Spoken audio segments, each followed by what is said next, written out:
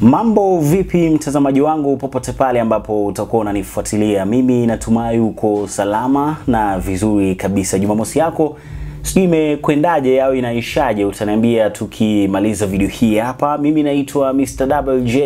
Hii ni Double Update na asante sana kwa wewe ambaye siku zote tunakuwa pamoja kupitia ulimwengu wa siasa. Of course vitu ambavyo vinazungumziwa sana ni pamoja na swala la Martha Karua leo hii kudai kwamba kuna step ambayo anataka kupiga au anataka kumake kutokana na matokeo ya uchaguzi ya mwaka 2022. Of course walidai kwamba kuna vitu fulani ambavyo havika sawa na baadaye wakahisi kama kitu ambacho atakifanya next ni kufuata sheria, kupeleka malalamishi yao pale Supreme Court of course, na tukaona namna ambavyo ilivyokuwa. Yeye pamoja na timu yake wakasema sawa shingo upande. Ina maana kwamba kuna vitu ambavyo hawakukubaliana navyo, kwamba walishindwa na William Samoei Ruto ambaye ndo rais sasa hivi. Tunangoja tu kuona na kuna Biblia wiki ambayo inafuata, nadhani wiki ambayo ni ya kesho mtazamaji wangu. Sasa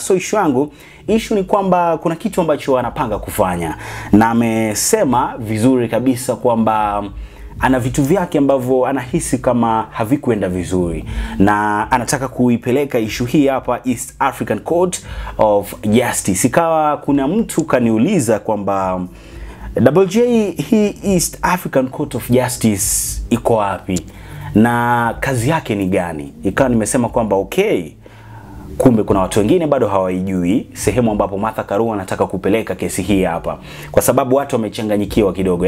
Tunafahamu vizuri kabisa Supreme Court ndo kubwa na ndo final na vitu kama hivyo, lakini sio hivyo. Kuna sehemu nyingine ambazo unaweza ukapeleka kesi. Of course tuliona miaka za nyuma watu wakienda Hague. So kuna sehemu tofauti inalingana na uzito wa kesi yako na pia na namna ambavyo unaitaka kama mlalamishi. Sasa Martha Karua anataka ipeleka issue hii hapa East African Court of Justice. Kidogo wacha tuangalie hii ni koti ambayo iko wapi na ni issue gani ambayo inashughulika nayo.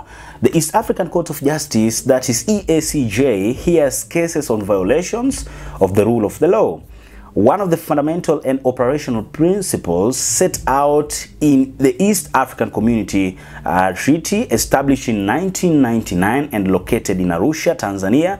The court hears cases from Burundi, Kenya, Rwanda, Uganda and Tanzania. Hii ni sehemu ambapo inasikiliza kesi kutoka nchi kama ngapi? 1, 2, 3, 4, 5.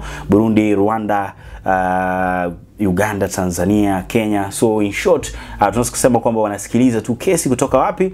Kutoka East Africa. Of course kuna mtu pia akaniuliza kwamba hii inapatikana wapi?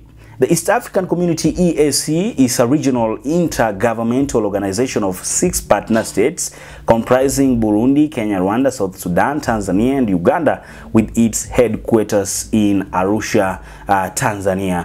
Kufikia hapo mtazamaji, najua utakuwa na umepata details zake kidogo, iko wapi, iko maeneo gani na kazi ambayo inafanya. Sasa tuachane na hiyo. Nina swali unahisi Martha Karua ako sawa na anahisi kwamba ana sababu zake maalum? Nataka unijibu hayo maswali mawili. Unahisi kama Martha Karua yuko sawa kupeleka malalamishi yake East Africa Court of Justice, au kwa upande wako ni kitu kipi ambacho unazungumzia hiyo? Anyways, nataka pia mnisaidie hii hapa. Nimekaa chini nikapiga hesabu, ikawa najiuliza maswali mengi sana ambayo kidogo kwa upande wangu singezijibu zote kwa pamoja. Nikasema kwamba acha tulete hapa angalau watu ambao wananisikiliza ambao ni mashabiki wa Double Updates wanaweza wakanisaidia kulijibu hili hapa. Unaonaje? Au nadhani kesi kama hizi hatufai kabisa kutumia majaji wetu. Na of course kuna mtu ambaye atani support, lakini kuna mwingine ambaye hata ni support kwa sababu labda yeye amepata ushindi au matokeo ambayo yalitangazwa na Supreme Court yaliendana na namna ambavyo walikuwa wanatarajia. Of course nazungumzia upande wa Kenya Kwanza, lazima wa support kwa sababu wao iliwa favor. Sijui kama unanielewa mtazamaji. And hebu wacha tuiangalie hivi. sababu ushindi ulianguka kwa upande wao, of course watafurahia, waseme ya Supreme Court sawa, mlifanya kazi nzuri, Martha Koome you are the best na vitu kama hivyo, kwa sababu walipata ushindi. Lakini kwa wale ambao hawakupata ushindi sio vibaya, lakini huo ushindi walikosaje pia unaangalia na vitu ambavyo vilipelekwa pale na vitu kama hivyo. Sasa kitu cha kwanza ambacho nilikuwa najiuliza ni kwamba, kumbuka hawa majaji ambao tunawapelekea kesi ni wananchi wa kawaida. Afu kitu cha kwanza ni kwamba wanapiga kura pia. Yaani ina maana kwamba hata wao kuna kiongozi ambao, au kuna kiongozi ambaye kila mmoja wao anatamani kumuona anaongoza nchi. Sio kama unanielewa. Ni mtu kama mimi, kwa mfano nimekuwa Chief Justice, afu mtu kama mimi naweza nikatamani Raila Odinga awe pale. Afu mtu kama mimi bado ndo mtu amekuja kuniambia kwamba niamue ni nani anaongoza au ni nani ameshinda. Sio kama unanielewa. Of course nitampelekea shoka mtu ambaye simpendi. Alafu mtu ambaye nampenda nitasema huyu si ndo nampenda, basi huyu ndo nahisi kama kesi hakufanya vizuri au halifanya vizuri na vitu kama hivyo, yeye ndo anashinda. So I think kitu cha kwanza ni kwamba hao majaji, kumbuka, wanapiga kura, wana watu ambao wanawapenda na vitu kama hivyo. Ya pili, wengine hata wana mashida na hawa viongozi, kwa sababu tunaishi nchi moja.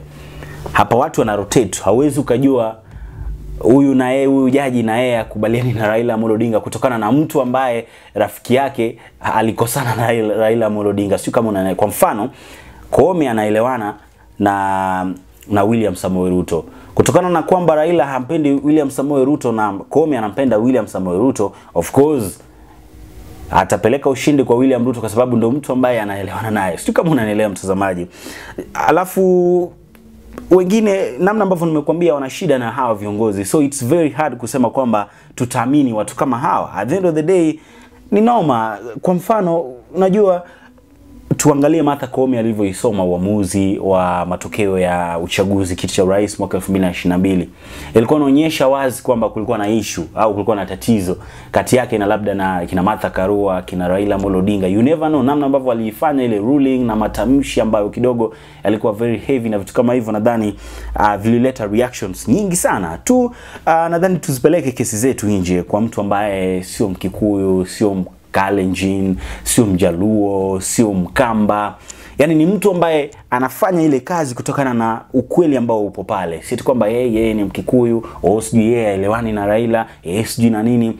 Hawa watu ni watu ambao, sijui kama unanielewa mtazamaji wangu, hawa ni watu ambao wanakaa sehemu moja, washai kukosanaga kwa point moja au nyingine na vitu kama hivyo. So I think ndio vitu ambavyo tunafaa kuangalia mtazamaji. Anyways, so mimi kwa upande wangu naweza nikasema Martha Karua atakuwa sawa, na amesema kwamba atatulia kwa siku 21 akisubiri Supreme Court watoe full judgment kwamba hivi na hivi ndio ilifanya tukaamua hiki na kile. Sio kama unanielewa mtazamaji. So I think after hapo ndio tutajua what next. Lakini next time nadhani tutafute namna nyingine. Serikali kama though itakuwa very hard kwa serikali kufanya hivyo au kutoa sheria zingine mpya kama hizo, kwa sababu wao tayari walikuwa favored, so wako sawa. So itakuwa vigumu sana wao kusema kwamba tupeleke sijui kesi wapi na vitu kama hivyo.